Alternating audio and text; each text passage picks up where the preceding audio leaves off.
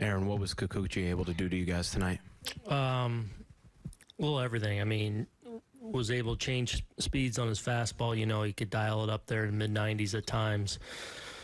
Looked like he cut the ball, pulled the string, in, out, pitched really well, and really shut us down. I mean, we didn't make much hard contact against him. He was in command from the get-go, and obviously they got out to a lead, and we just couldn't mount much against him. You know, threw a couple hits out there finally, but he beat us down tonight.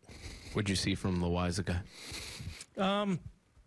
Just again, you know, a lot of pitches, you know, that struggle to put away guys in certain situations. You know, they foul off some of his good pitches, so he gets into some long counts, and then, you know, you see it start to fatigue a little bit from just a little off on the stuff, and then command a little bit as it, you know, especially having a long first inning there, it just kind of snowballed from there. You know, he battled, and but you know, you see the flashes in there, you see how good it can be, and we just got to keep working at it with him as he continues to develop.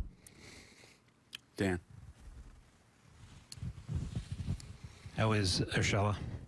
I think okay. I haven't seen him yet, but they took x-rays just to be safe, and they were negative, and it seems like a bruise, so we'll just kind of monitor that overnight. And with Andujar, I know we asked you about him before the game. How do you make sure that he doesn't let this get into his head, just kind of getting off to a rough start since he's been back?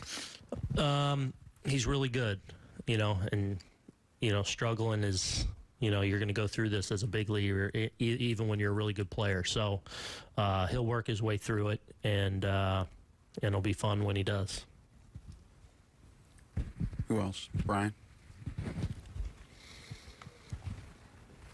Aaron, the TV cameras pretty clearly showed a substance under Kikuchi's cap. Were you aware of that, and do you care?